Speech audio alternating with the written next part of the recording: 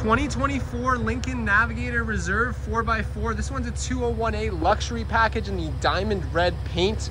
Really sharp looking Navigator. You're rolling on 22-inch bright machined aluminum alloy wheels with premium painted pockets. And this one's powered by the 3.5 liter twin turbocharged V6 engine. So plenty of power with this Navigator. Reverse and front parking sensors, of course. You can't open just the glass, but it'll open the whole tailgate here. You do get plenty of space in the back of these Navigators. The rearmost seats fold down with just the push of a button, as well as the second row. You can also fold up the rear seats with the push of a button.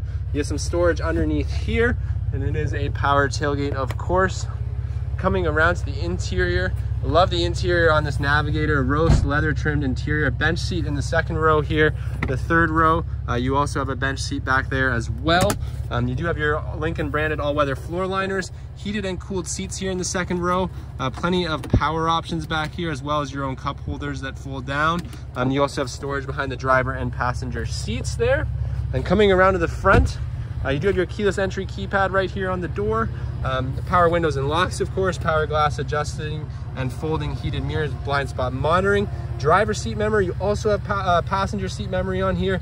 Active motion massaging seats, your lumbar, of course. These are the 30-way perfect position seats, really comfortable seats. You do have your nice panoramic moonroof here as well.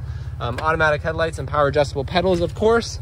Stepping in the vehicle, you have a customizable digital display right behind the steering wheel here. Really comfortable steering wheel. It is heated, of course. Your adaptive cruise control with your lane centering assist. This does have Lincoln Co-Pilot 360 2.0 with 4 years of Bluecruise included, which is fantastic. You do have a 13.2-inch center display.